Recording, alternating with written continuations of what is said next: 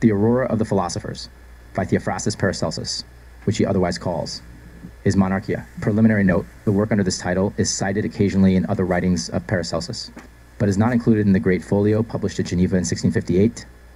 It was first issued at Basel in 1575 and was accompanied with copious annotations in Latin by the editor Gerard Dorn. This personage was a very persevering collector of the literary remains of Paracelsus, but is not altogether free from the suspicion of having elaborated his original. The Aurora is by some regarded as an instance in point, though no doubt in the main it is a genuine work of the sage of Hohenheim. Yet in some respects it does seem to approximate somewhat closely to previous schools of alchemy, which can scarcely be regarded as representing the actual standpoint of Paracelsus. Chapter 1. Concerning the origin of the philosopher's stone. Adam was the first inventor of arts because he had knowledge of all things as well, after the fall as before. He who created man the same also created science. What has man in any place without labor? When the mandate went forth, thou shalt live by the sweat of thy brow, there was as it were a new creation. When God uttered his fiat, the world was made. Art, however, was not then made, nor was the light of nature. But when Adam was expelled from paradise, God created for him the light of nature when he bade him live by the work of his hands. In like manner, he created for Eve her special light when he said to her, "In sorrow shalt thou bring forth children." Thus and there were these beings made human and earthy that were before like angelicals. Thus, by the word were creatures made, and by this same word was also made the light which was necessary to man. Hence the interior man followed from the second creation, after the expulsion from paradise. Before the fall, that cognition which was requisite to man had not begun to develop in him. He received it from the angel when he was cast out of paradise.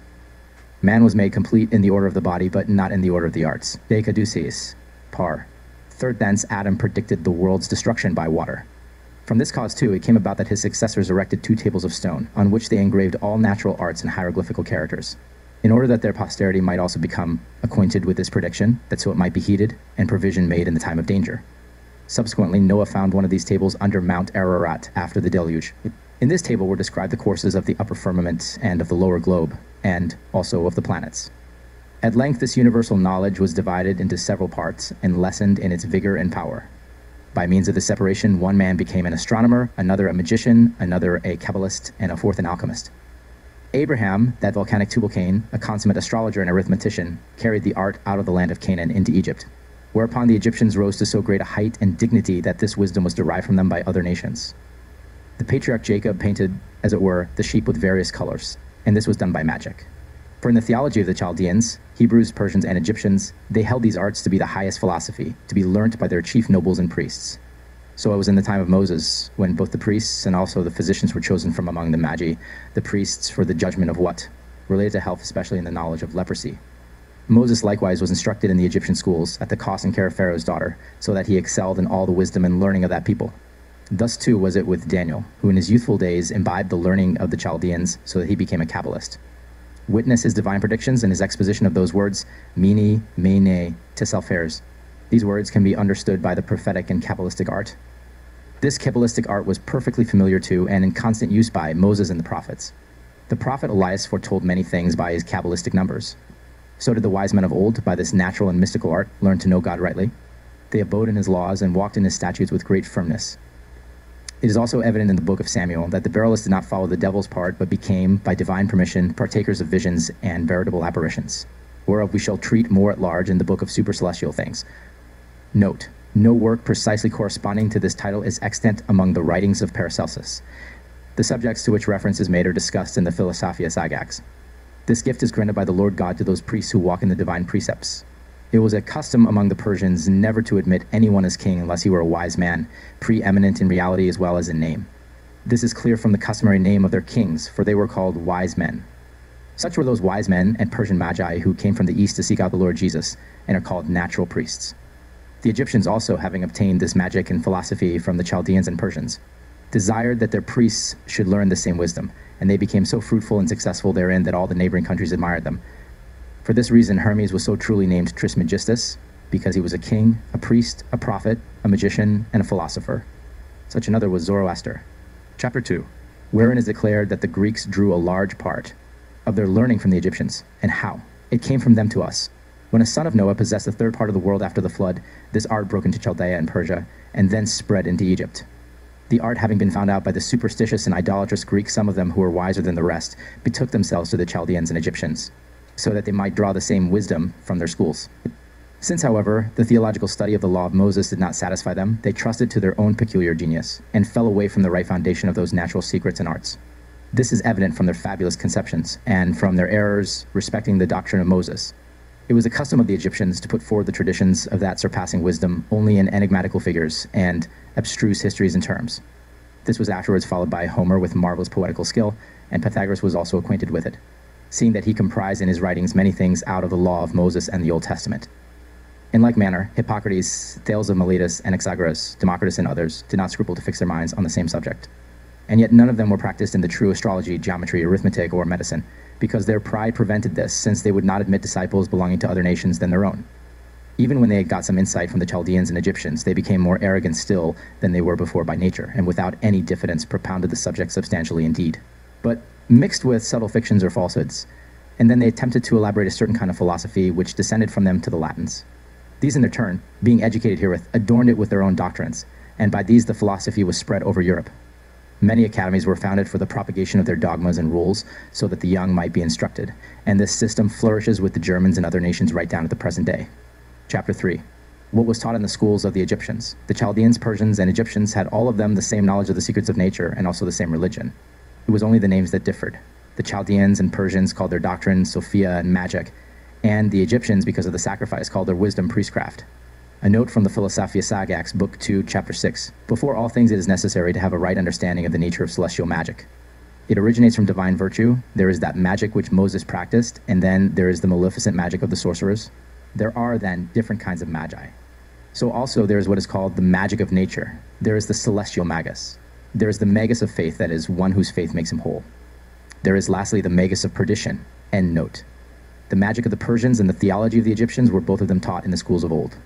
Though there were many schools and learned men in Arabia, Africa, and Greece, such as Albumazar, Abenzagal, Geber, Rhasis, and Avicenna among the Arabians, and among the Greeks, Machaon and Podalirius, Pythagoras, Anaxagoras, Democritus, Plato, Aristotle, and Rhodianus. Still, there were different opinions amongst them as to the wisdom of the Egyptian on points wherein they themselves differed, and whereupon they disagreed with it.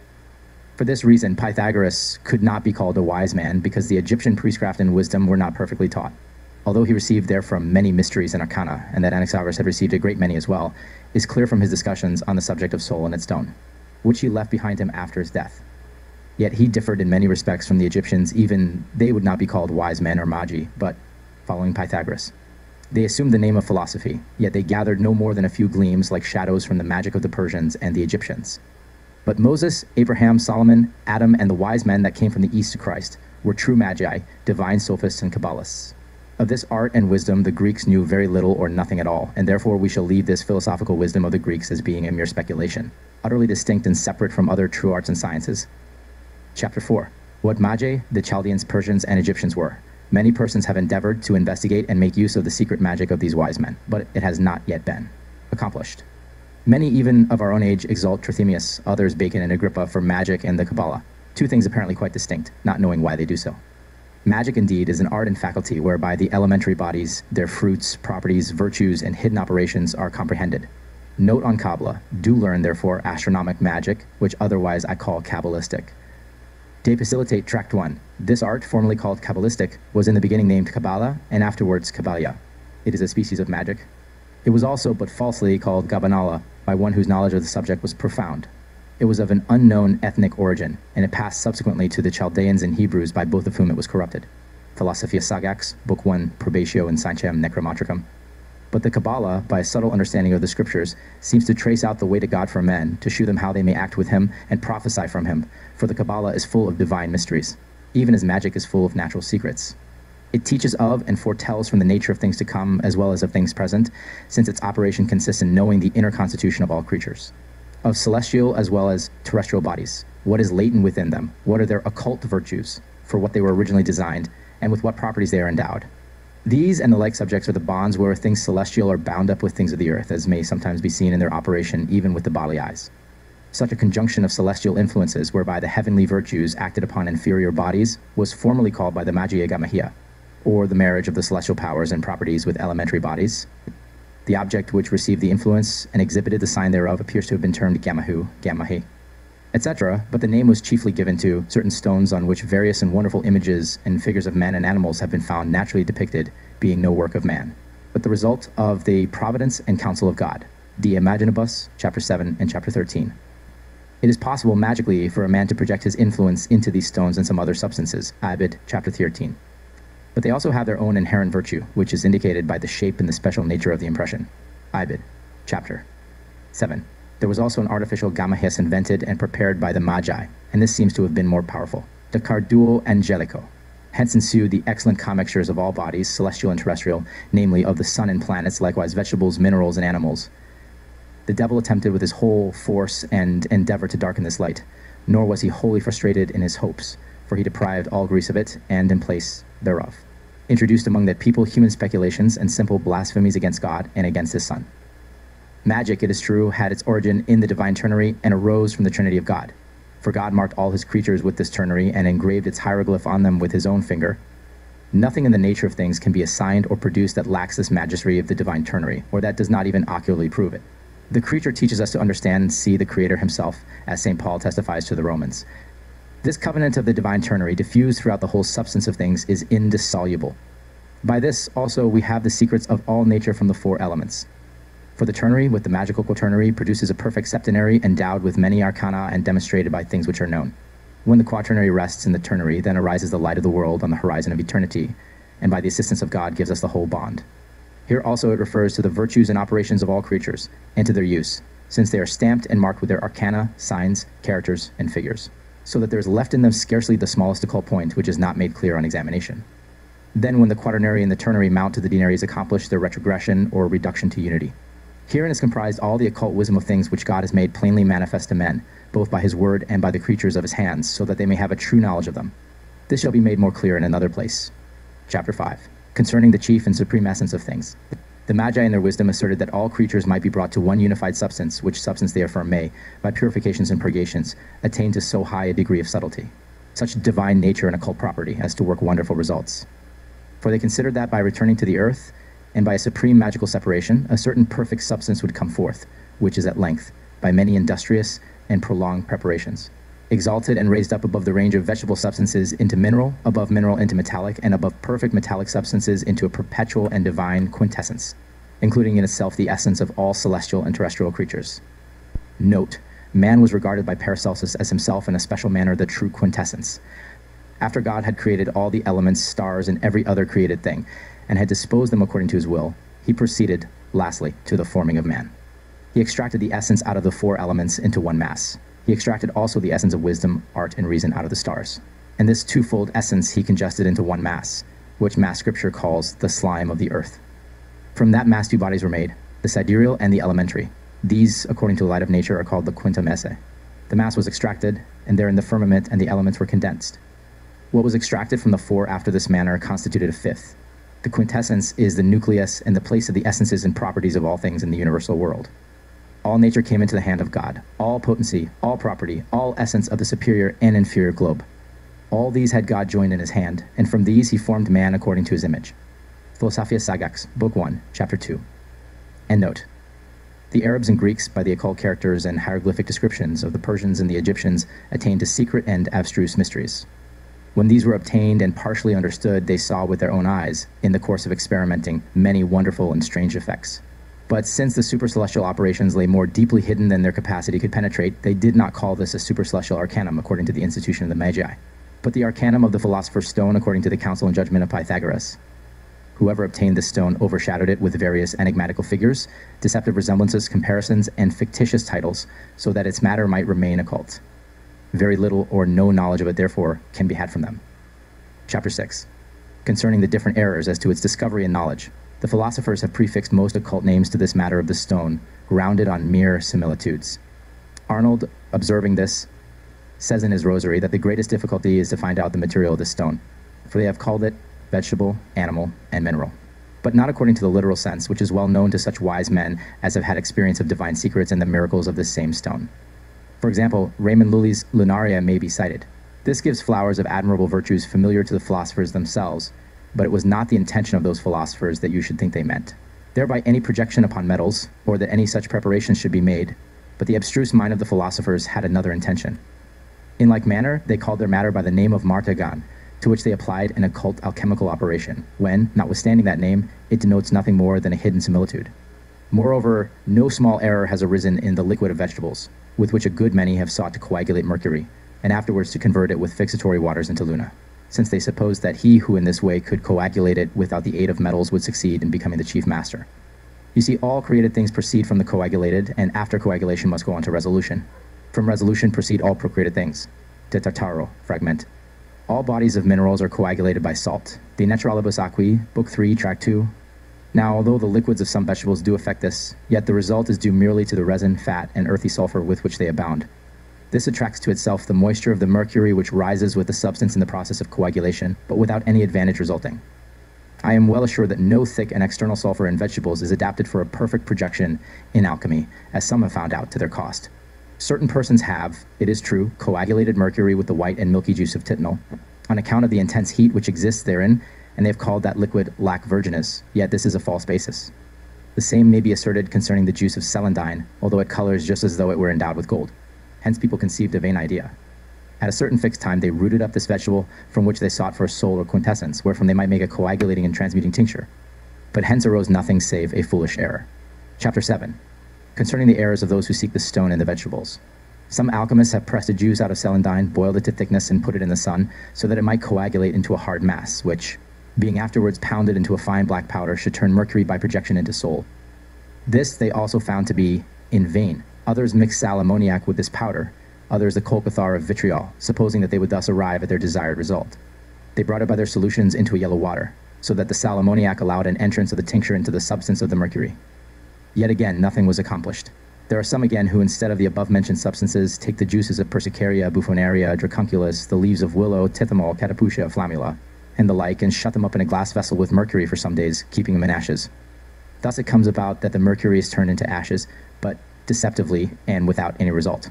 These people were misled by the vain rumors of the vulgar, who give it out that he who is able to coagulate mercury without metals has the entire magistery, as we've said before. Many too have extracted salts, oils, and sulfurs artificially out of vegetables, but quite in vain. Out of such salts, oils, and sulfurs, no coagulation of mercury, or perfect projection, or tincture can be made. But when the philosophers compare their matter to a certain golden tree of 7 boughs, they mean that such matter includes all the 7 metals in its sperm, and that in it these lie hidden. On this account they call their matter vegetable, because, as in the case of natural trees, they also in their time produce various flowers. So too, the matter of the stone shews most beautiful colors in the production of its flowers. The comparison also is apt, because a certain matter rises out of the philosophical earth, as if it were a thicket of branches and sprouts, like a sponge growing on the earth. They say therefore that the fruit of their tree tends towards heaven. So then they put forth that the whole thing hinged upon natural vegetables, though not as to its matter, because their stone contains within itself a body, soul, and spirit, as vegetables do. Chapter 8. Concerning those who have sought the stone in animals. They have also, by a name based only on resemblances, called this matter lac virginis, and the blessed blood of rosy color, which, nevertheless, suits only the prophets and sons of God.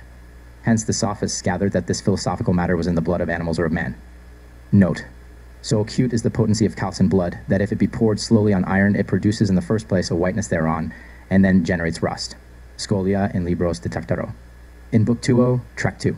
End note. Sometimes too, because they are nourished by vegetables, others have sought it in hairs, in salt of urine, in rebus, others in hen's eggs, in milk, and in the calx of eggshells, with all of which they thought they would be able to fix mercury. Some have extracted salt out of fotid urine, supposing that to be the matter of the stone. Some persons, again, have considered the little stones found in rebus to be the matter. Others have macerated the membranes of eggs in a sharp lixivium, with which they also mixed calcined eggshells as white as snow. To these they have attributed the arcanum of fixation for the transmutation of mercury. Others, comparing the white of the egg to silver and the yolk to gold, have chosen it for their matter, mixing with it common salt, sal ammoniac, and burnt tartar. These they shut up in a glass vessel, and purified in a balneum maris until the white matter became as red as blood. This again they distilled into a most offensive liquid, utterly useless for the purpose they had in view. Others have purified the white and yolk of eggs, from which has been generated a basilisk. This they burned to a deep red powder, and sought to tinge with it, as they learned from the treatise of Cardinal Gilbert. Many again have macerated the galls of oxen mixed with common salt, and distilled this into a liquid with which they moistened the cementary powders, supposing that, by means of this magistery, they would tinge their metals. This they called by the name of a part with a part, and thence came just nothing. Others have attempted to transmute tuchia by the addition of dragon's blood and other substances, and also to change copper and electrum into gold. Others, according to the Venetian art, as they call it, take 20 lizard-like animals, more or less, shut them up in a vessel and make them mad with hunger, so that they may devour one another until only one of them survives. This one is then fed with filings of copper or of electrum. They suppose that this animal, simply by the digestion of his stomach, will bring about the desired transmutation. Finally, they burn this animal into a red powder, which they thought must be gold, but they were deceived. Others, again, having burned the fishes called trudas, trouts, have sometimes, upon melting them, found some gold in them, but there is no other reason for it than this. Those fish, sometimes in rivers and streams, meet with certain small scales and sparks of gold, which they eat. It is seldom, however, that such deceivers are found, and then chiefly in the courts of princes. The matter of the philosophers is not to be sought in animals. This I announce to all.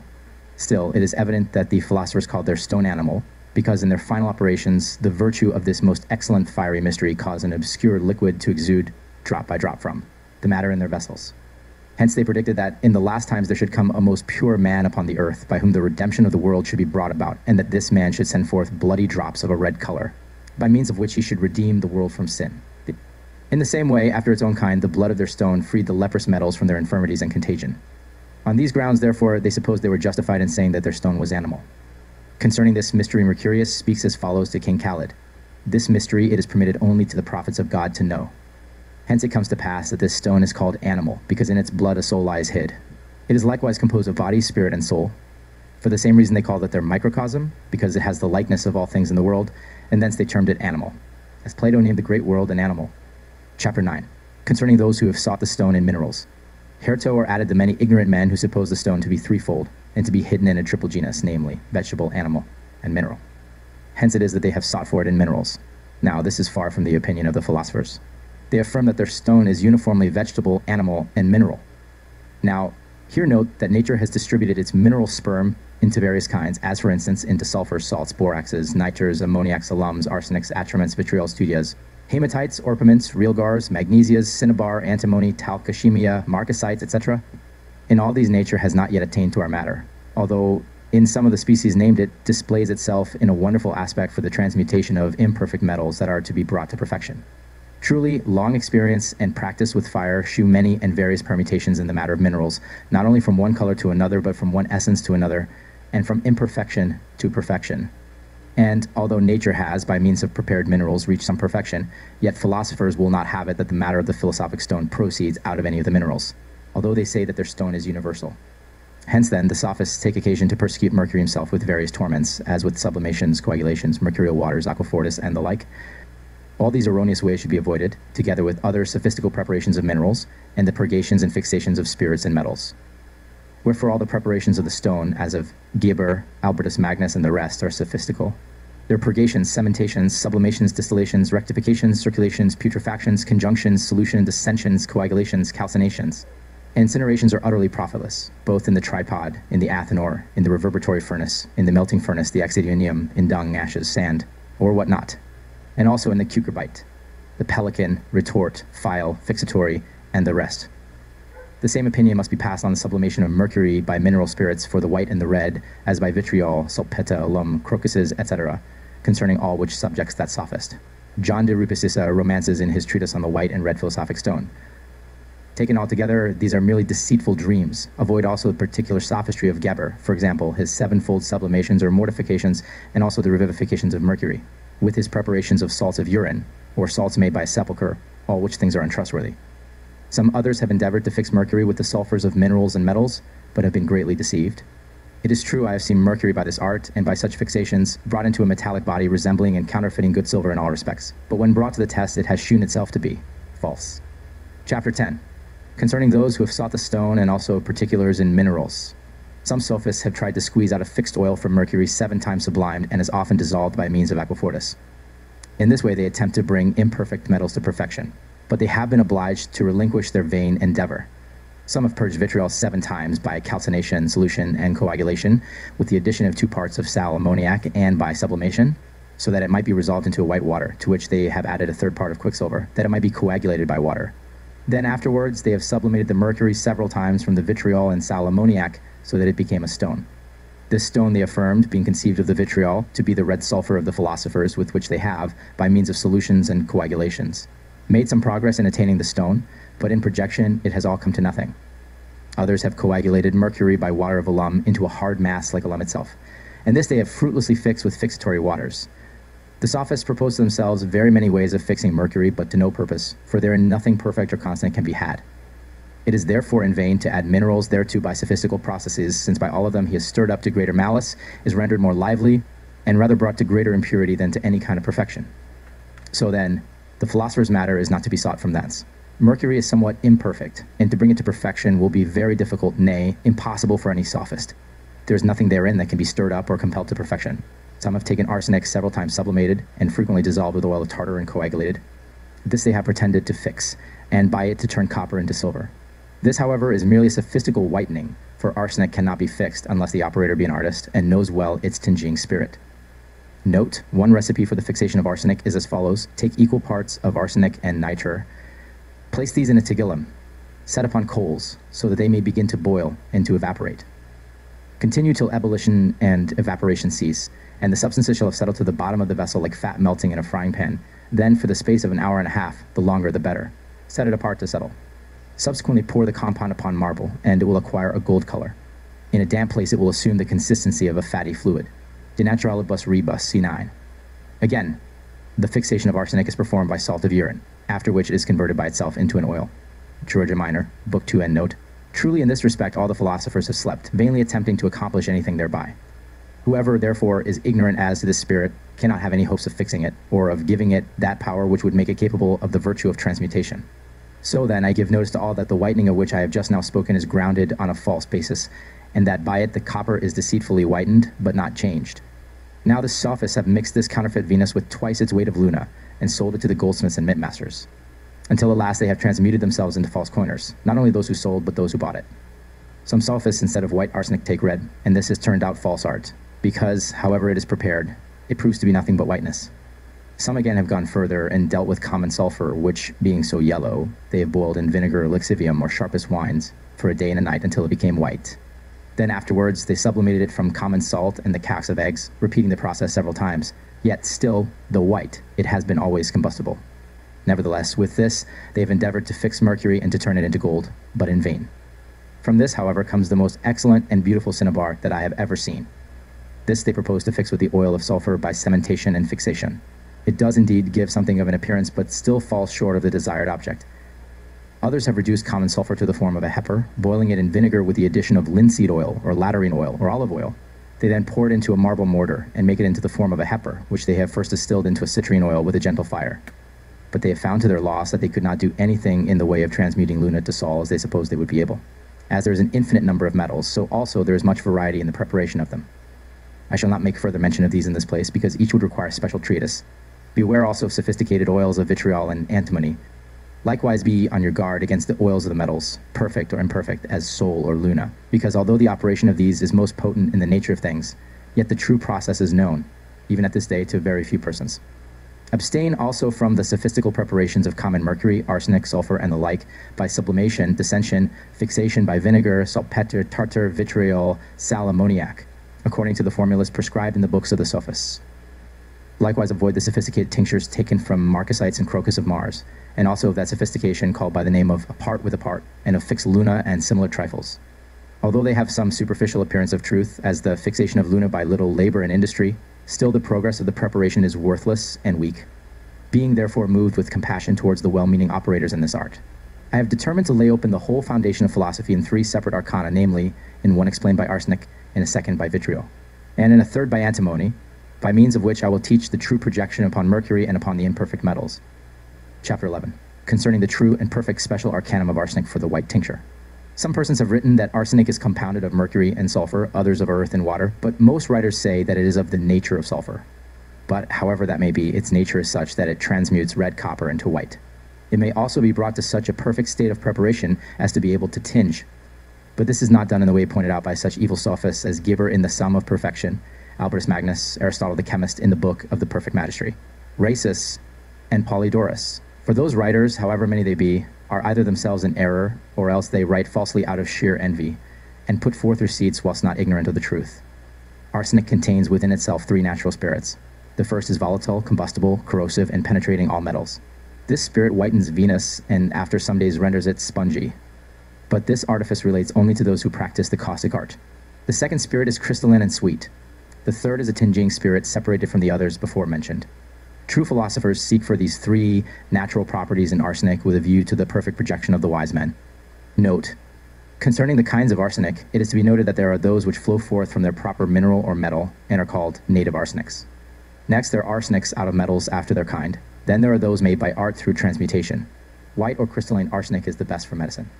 Yellow and red arsenic are utilized by chemists for investigating the transmutation of metals, in which arsenic has a special efficacy. De Naturalibus Rebus, Chapter 9. End note. But those barbers who practice surgery seek after that sweet and crystalline nature separated from the tinging spirit for use in the cure of wounds, buboes, carbuncles, anthrax, and other similar ulcers which are not curable save by gentle means. As for that tinging spirit, however, unless the pure be separated from the impure in it, the fixed from the volatile, and the secret tincture from the combustible, it will not in any way succeed according to your wish for projection on Mercury, Venus, or any other imperfect metal. All philosophers have hidden this arcanum as a most excellent mystery. This tinging spirit, separated from the other two as above, you must join to the spirit of Luna, and digest them together for the space of 32 days, or until they have assumed a new body. After it has, on the 40th natural day, been kindled into flame by the heat of the sun, the spirit appears in a bright whiteness, and is endued with a perfect tinging arcanum. Then it is at length fit for projection, namely, one part of it upon 16 parts of an imperfect body, according to the sharpness of the preparation. From thence appears shining and most excellent Luna, as though it had been dug from the bowels of the earth. Chapter 12. General instruction concerning the arcanum of vitriol, and the red tincture to be extracted from it. Note: the arcanum of vitriol is the oil of vitriol. Thus, after the aquosity has been removed in concoction from vitriol, the spirit is elicited by the application of greater heat. The vitriol then comes over pure in the form of water. This water is combined with the caput mortuum left by the process, and on again separating an balneum maris, the phlegmatic part passes off, and the oil, or the arcanum of vitriol, remains at the bottom of the vessel. De Naturalibus Rebus, Chapter 9. End note. Vitriol is a very noble mineral among the rest, and was held always in highest estimation by philosophers, because the Most High God has adorned it with wonderful gifts. They have veiled its arcanum in enigmatical figures like the following: thou shalt go to the inner parts of the earth, and by rectification thou shalt find the occult stone, a true medicine. By the earth they understood the vitriol itself, and by the inner parts of the earth its sweetness and redness, because in the occult part of the vitriol lies hid a subtle, noble, and most fragrant juice, and a pure oil. The method of its production is not to be approached by calcination or by distillation, for it must not be deprived on any account of its green color. If it were, it would at the same time lose its arcanum and its power. Indeed, it should be observed at this point that minerals, and also vegetables and other like things which shew greenness without, contain within themselves an oil red like blood, which is their arcanum. Hence it is clear that the distillations of the druggists are useless, vain, foolish, and of no value, because these people do not know how to extract the blood-like redness from vegetables. Nature herself is wise, and turns all the waters of vegetables to a lemon color, and after that into an oil which is very red like blood. The reason why this is so slowly accomplished arises from the too great haste of the ignorant operators who distill it, which causes the greenness to be consumed. They have not learnt to strengthen nature with their own powers, which is the mode whereby that noble green color ought to be rectified into redness of itself. An example of this is white wine digesting itself into a lemon color, and in process of time the green color of the grape is of itself turned into the red which underlies the cerulean. The greenness therefore of the vegetables and minerals being lost by the incapacity of the operators, the essence also and spirit of the oil and of the balsam, which is noblest among arcana, will also perish. Chapter 13. Special instruction concerning the process of vitriol for the red tincture. Vitriol contains within itself many muddy and viscous imperfections.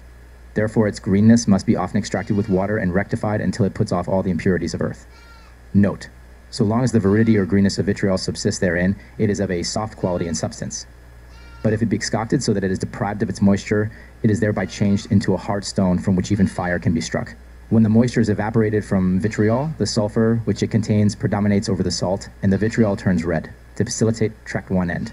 Note: when all these rectifications are finished, take care above all that the matter shall not be exposed to the sun, for this turns its greenness pale, and at the same time absorbs the arcanum. Let it be kept covered up in a warm stove so that no dust may defile it. Afterwards, let it be digested in a closed glass vessel for the space of several months, or until different colors and deep redness show themselves. Still, you must not suppose that by this process the redness is sufficiently fixed. It must, in addition, be cleansed from the interior and accidental defilements of the earth in the following manner. It must be rectified with acetum until the earthy defilement is altogether removed and the dregs are taken away.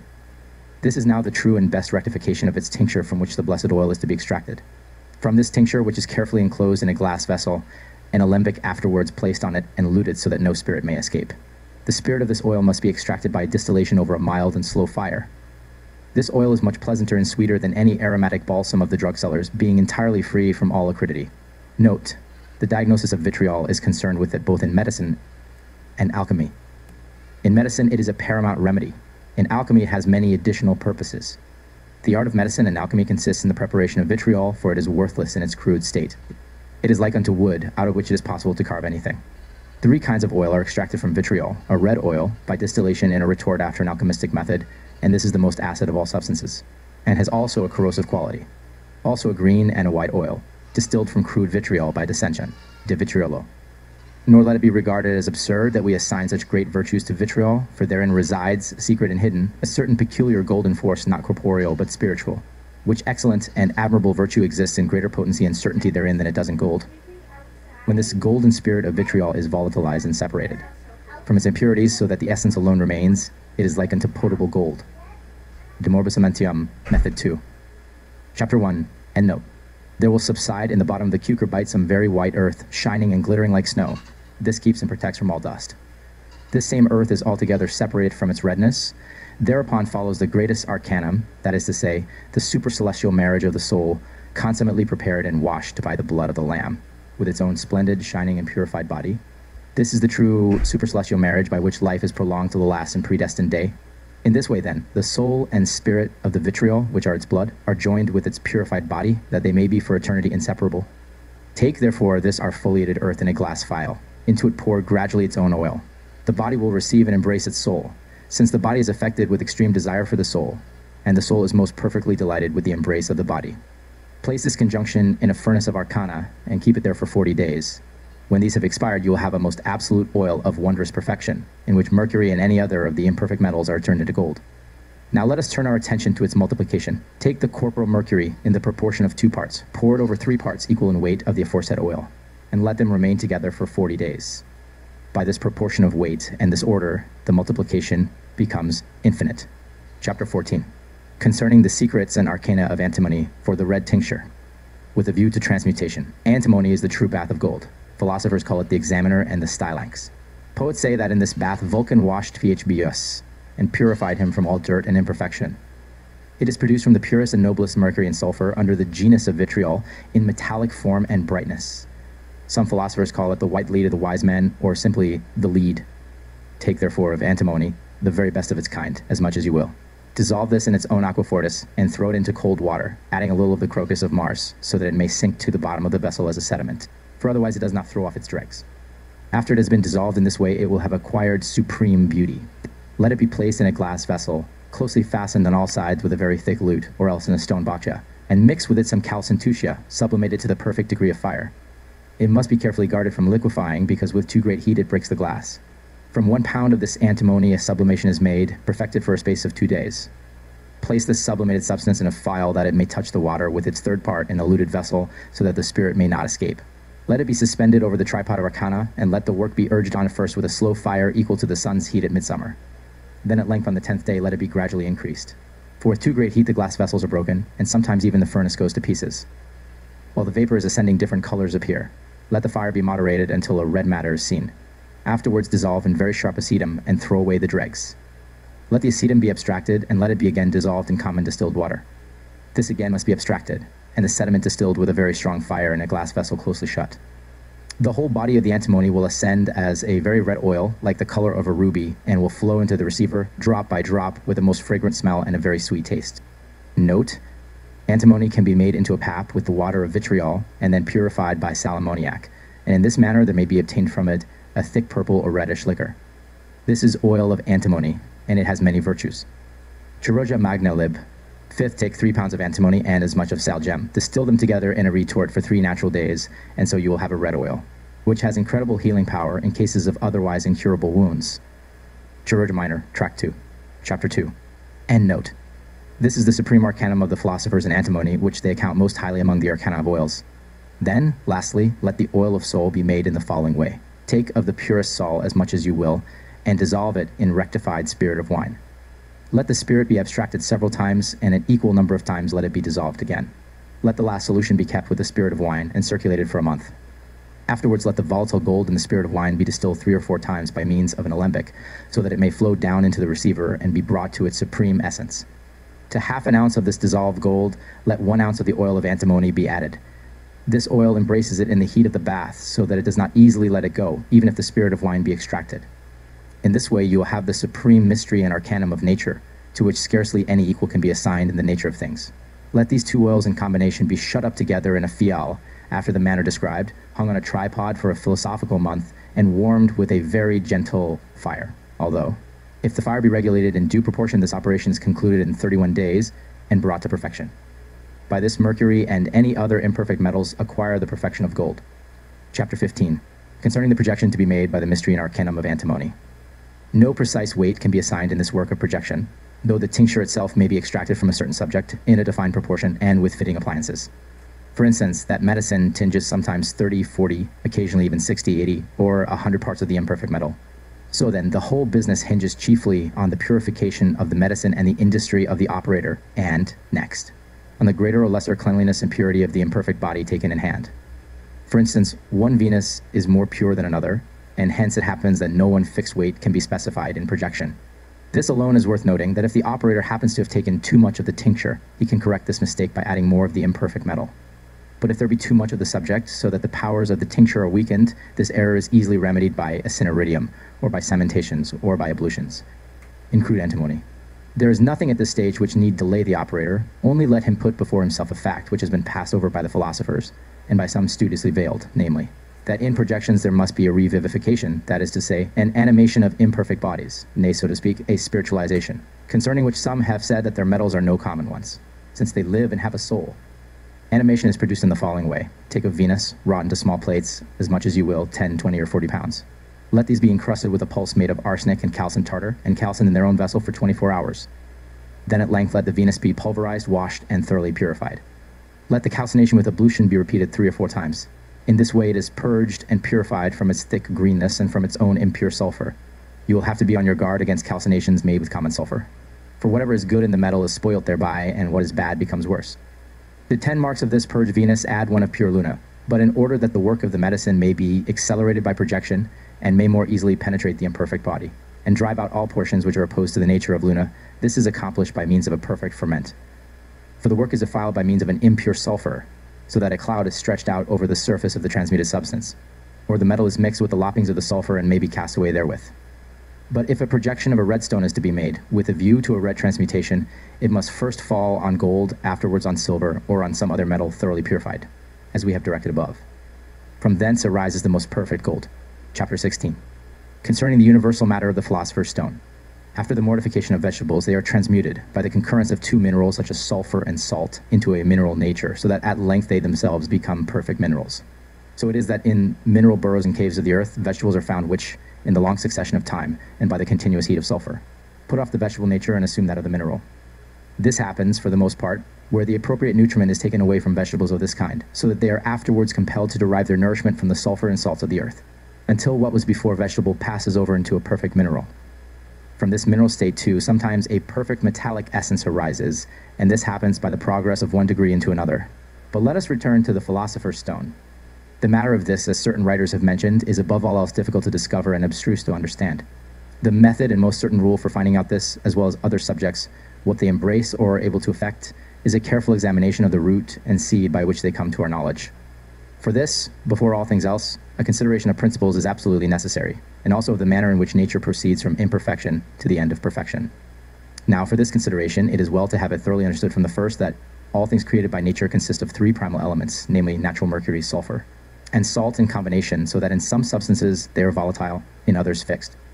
Wherever corporal salt is mixed with spiritual mercury animated sulfur into one body, then nature begins to work in those subterranean places which serve for her vessels, by means of a separating fire. By this the thick and impure sulfur is separated from the pure, the earth is segregated from the salt, and the clouds from the mercury, while those purer parts are preserved, which nature again welds together into a pure geogamic body. This operation is esteemed by the magi as a mixture and conjunction by the uniting of 3 constituents, body, soul, and spirit. When this union is completed, there results from it a pure mercury. Now if this, when flowing down through its subterranean passages and veins, meets with a chaotic sulfur, the mercury is coagulated by it according to the condition of the sulfur. It is, however, still volatile, so that scarcely in 100 years is it transformed into a metal. Hence arose the vulgar idea that mercury and sulfur are the matter of the metals, as is certainly reported by miners. It is not, however, common mercury and common sulfur which are the matter of the metals, but the mercury and the sulfur of the philosophers are incorporated and inborn in perfect metals, and in the forms of them, so that they never fly from the fire, nor are they depraved by the force of the corruption caused by the elements.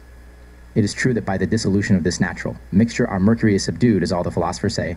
Under this form of words our mercury comes to be drawn from perfect bodies and from the forces of the earthly planets. This is what Hermes asserts in the following terms. The sun and the moon are the roots of this art. The son of Hamel says that the stone of the philosophers is water coagulated, namely in Sol and Luna. From this it is clearer than the sun that the material of the stone is nothing else but Sol and Luna. This is confirmed by the fact that like produces like. We know that there are only two stones, the white and the red. There are also two matters of the stone, Sol and Luna, formed together in a proper marriage, both natural and artificial. Now, as we see that the man or the woman without the seed of both cannot generate, in the same way our man, Sol, and his wife, Luna, cannot conceive or do anything in the way of generation, without the seed and sperm of both. Hence the philosophers gathered that a third thing was necessary, namely, the animated seed of both, the man and the woman, without which they judged that the whole of their work was fruitless and in vain. Such a sperm is Mercury, which, by the natural conjunction of both bodies, Sol and Luna, receives their nature into itself in union. Then at length, and not before, the work is fit for congress, ingress, and generation by the masculine and feminine power and virtue. Hence the philosophers have said that this same Mercury is composed of body, spirit, and soul, and that it has assumed the nature and property of all elements. Therefore, with their most powerful genius and intellect, they asserted their stone to be animal. They even called it their atom, who carries his own invisible Eve hidden in his body, from that moment in which they were united by the power of the supreme God, the maker of all creatures. For this reason, it may be said that the Mercury of the philosophers is none other than their most abstruse, compounded Mercury, and not the common Mercury. So then they have wisely said to the sages that there is in Mercury whatever wise men seek. Almadir, the philosopher, says, "We extract our Mercury from one perfect body, two perfect natural conditions incorporated together, which indeed puts forth externally its perfection, whereby it is able to resist the fire, so that its internal imperfection may be protected by the external perfections." By this passage of the sagacious philosopher is understood the Adamic matter, the limbus of the microcosm, and the homogeneous unique matter of the philosophers. The sayings of these men, which we have before mentioned, are simply golden, and ever to be held in the highest esteem, because they contain nothing superfluous or without force. Summarily then, the matter of the philosopher's stone is none other than a fiery and perfect mercury extracted by nature and art, that is, the artificially prepared and true hermaphrodite atom, and the microcosm. Note man himself was created from that which is termed limbus. This limbus contained the potency and nature of all creatures. Hence, man himself is called the microcosmos, or world of miniature .d generation stultorum. Man was fashioned out of the limbus, and this limbus is the universal world. Paramiram Alyud, Book 2, Chapter 2. The limbus was the first matter of man. Whosoever knows the limbus knows also what man is. Whatsoever limbus is, that also is man.paramiram Alyud lib. IV. There is a dual limbus man, the lesser limbus, and that great limbus from which he was produced, de podagra sv de limbo. The limbus is the seed out of which all creatures are produced and grow, as the tree comes forth from its own special seed. The limbus has its ground in the word of God, Abid. The limbus of Adam was heaven and earth, water and air. Therefore man also remains in the limbus, and contains in himself heaven and earth, air and water, and these things he also himself is. Paramiram alterum, tract 2 end. Note. That wisest of the philosophers, Mercurius, making the same statement, called the stone an orphan.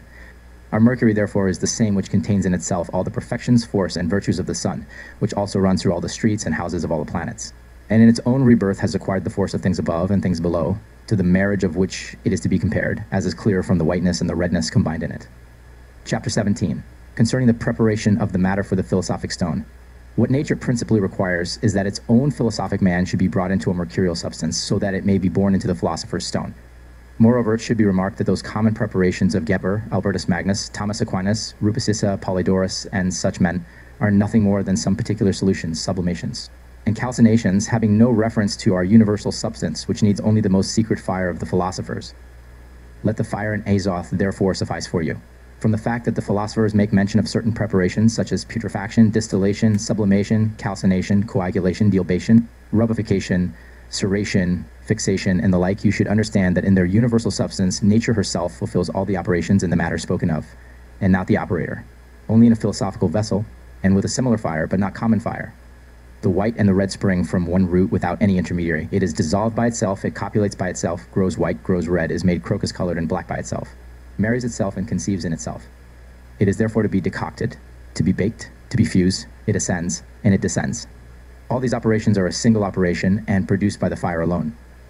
Still, some philosophers, nevertheless, have, by a highly graduated essence of wine, dissolved the body of soul and rendered it volatile, so that it should ascend through an alembic, thinking that this is the true volatile matter of the philosophers, though it is not so. And although it be no contemptible arcanum to reduce this perfect metallic body into a volatile spiritual substance, yet they are wrong in their separation of the elements.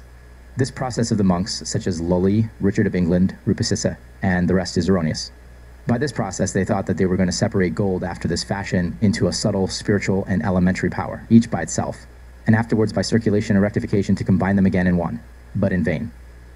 For although one element may, in a certain sense, be separated from another, yet nevertheless, every element separated in this way can again be separated into another element.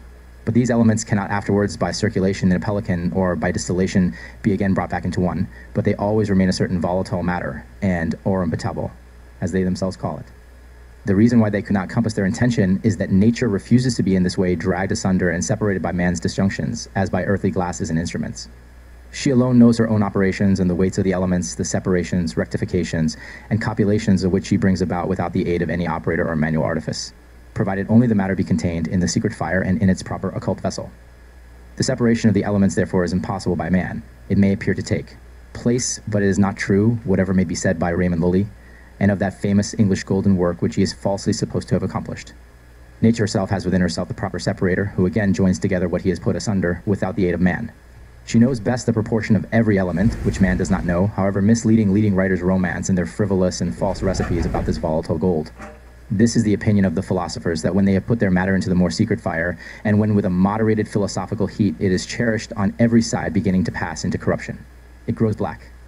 This operation they term putrefaction, and they call the blackness by the name of the crow's head. The ascent and descent thereof they term distillation, ascension, and descension. The exsication they call coagulation, and the dilbation they call calcination, while because it becomes fluid and soft in the heat they make mention of ceration. When it ceases to ascend and remains liquid at the bottom, they say fixation is present.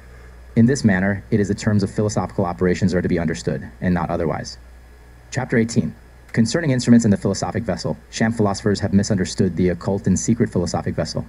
And worse is that which is said by Aristoteles the alchemist, not the famous Greek academic philosopher, giving it out that the matter is to be decocted in a triple vessel.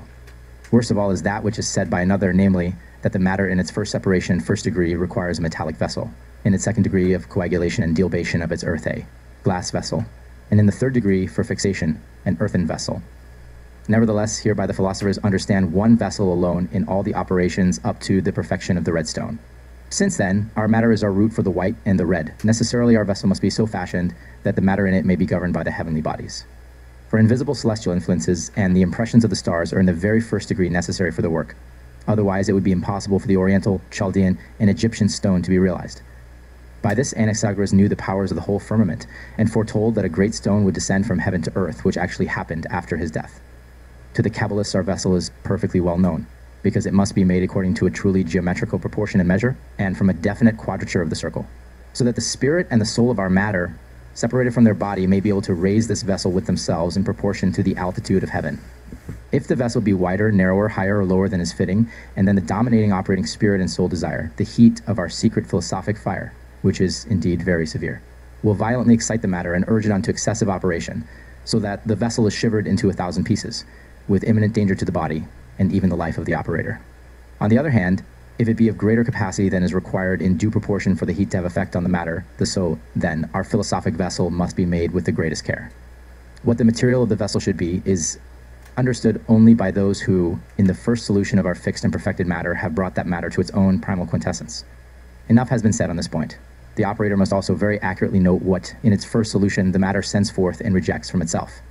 The method of describing the form of the vessel is difficult. It should be such as nature requires, and it must be sought out and investigated from every possible source, so that, from the height of the philosophic heaven, elevated above the philosophic earth, it may be able to operate on the fruit of its own earthly body. It should have this form too, in order that the separation and purification of the elements, when the fire drives one, from the other may be able to be accomplished, and that each may have power to occupy the place to which it adheres, and also that the sun and the other planets may exercise their operations around the elemental earth, while their course in their circuit is neither hindered nor agitated with too swift a motion. In all these particulars which have been mentioned, it must have a proper proportion of rotundity and of height. The instruments for the first purification of mineral bodies are fusing vessels, bellows, tongs, caples, cupels, tests, cementatory vessels, synertiums, cucurbites, busias for aquafortis and aquaregia, and also the appliances which are required for projection at the climax of the work. Chapter 19. Concerning the secret fire of the philosophers. This is a well-known sententious saying of the philosophers, let fire and azok suffice thee. Fire alone is the whole work and the entire art. Moreover, they who build their fire and keep their vessel in that heat are in error. In vain some have attempted it with the heat of horse dung. By the coal fire without a medium, they have sublimated their matter, but they have not dissolved it. Others have got their heat from lamps, asserting that this is the secret fire of the philosophers for making their stone. Some have placed it in a bath, first of all in heaps of ants' eggs, others in juniper ashes. Some have sought the fire in quicklime, in tartar, vitriol, nitrate, etc. Others, again, have sought it in boiling water. Thomas Aquinas speaks falsely of this fire, saying that God and the angels cannot do without this fire, but use it daily. What blasphemy is this? Is it not a manifest lie that God is not able to do without the elemental heat of boiling water? All the heats excited by those means which have been mentioned are utterly useless for our work. Take care not to be misled by Arnold de Villanova, who has written on the subject of the coal fire, for in this matter he will deceive you. Amadir says that the invisible rays of our fire of themselves suffice. Another cites, as an illustration, that the heavenly heat by its reflections tends to the coagulation and perfection of mercury, just as by its continual motion it tends to the generation of metals. Again, says this same authority, make a fire, vaporous, digesting, as for cooking, continuous, but not volatile, or boiling, enclosed, shut off from the air, not burning, but altering and penetrating. Now, in truth, I have mentioned every mode of fire and of exciting heat. If you are a true philosopher, you will understand. This is what he says. Samaza remarks, ours is a corrosive fire, which brings over our vessel and air like a cloud, in which cloud the rays of this fire are hidden. If this dew of chaos and this moisture of the cloud fail, a mistake has been committed. Again, Al-Nadir says that unless the fire has warmed our sun with its moisture by the excrement of the mountain, with a moderate ascent, we shall not be partakers either of the red or the white stone. All these matters shew quite openly to us the occult fire of the wise men. Finally, this is the matter of our fire, namely, that it be kindled by the quiet spirit of sensible fire, which drives upwards, as it were, the heated chaos from the opposite quarter, and above our philosophic matter. This heat, glowing above our vessel, must urge it to the motion of perfect generation, temperately but continuously, without intermission. Chapter 20. Concerning the ferment of the philosophers and the weight. Philosophers have labored greatly in the art of ferments and of fermentations, which seems important above all others. With reference thereto, some have made a vow to God and to the philosophers that they would never divulge its arcanum by similitudes or by parables. Nevertheless, Hermes, the father of all philosophers, in the book of the 7 treatises, most clearly discloses the secret of ferments, saying that they consist only of their own paste, and more at length he says that the ferment whitens the confection, hinders combustion, altogether retards the flux of the tincture, consoles bodies, and amplifies unions. He says also that this is the key and the end of the work, concluding that the ferment is nothing but paste, as that of the sun is nothing but sun, and that of the moon nothing but moon. Others affirm that the ferment is the soul, and if this be not rightly prepared from the magistery, it affects nothing. Some zealots of this art seek the art in common sulfur, arsenic, tuchia, or pigment, vitriol, etc., but in vain, since the substance which is sought is the same as that from which it has to be drawn forth. It should be remarked, therefore, that fermentations of this kind do not succeed according to the wishes of the zealots in the way they desire, but, as is clear from what has been said above, simply in the way of natural successes. But to come at length to the weight, this must be noted in 2 ways. The first is natural, the second artificial. The natural attains its result in the earth by nature and concordance. Of this, Arnold says, if more or less earth than nature requires be added, the soul is suffocated and no result is perceived, nor any fixation. It is the same with the water. If more or less of this be taken, it will bring a corresponding loss. A superfluity renders the matter unduly moist, and a deficiency makes it too dry and too hard. If there be overmuch air present, it is too strongly impressed on the tincture. If there be too little, the body will turn out pallid. In the same way, if the fire be too strong, the matter is burnt up. If it be too slack, it has not the power of drying, nor of dissolving or heating the other elements. In these things elemental heat consists. Artificial weight is quite occult. It is comprised in the magical art of ponderations. Between the spirit, soul, and body, say the philosophers, weight consists of sulfur as the director of the work, for the soul strongly desires sulfur, and necessarily observes it by reason of its weight. You can understand it thus. Our matter is united to a red fixed sulfur, to which a third part of the regimen has been entrusted, even to the ultimate degree, so that it may perfect to infinity the operation of the stone, may remain therewith together with its fire, and may consist of a weight equal to the matter itself, in and through all, without variation of any degree. Therefore, after the matter has been adapted and mixed in its proportionate weight, it should be closely shut up with its seal in the vessel of the philosophers and committed to the secret fire. In this the philosophic sun will rise and surge up, and will illuminate all things that have been looking for his light, expecting it with highest hope. In these few words, we will conclude the arcanum of the stone, an arcanum which is in no way maimed or defective, for which we give God undying thanks. Now, if we open to you our treasure, which is not to be paid for by the riches of the whole world. Here ends the Aurora of the Philosophers.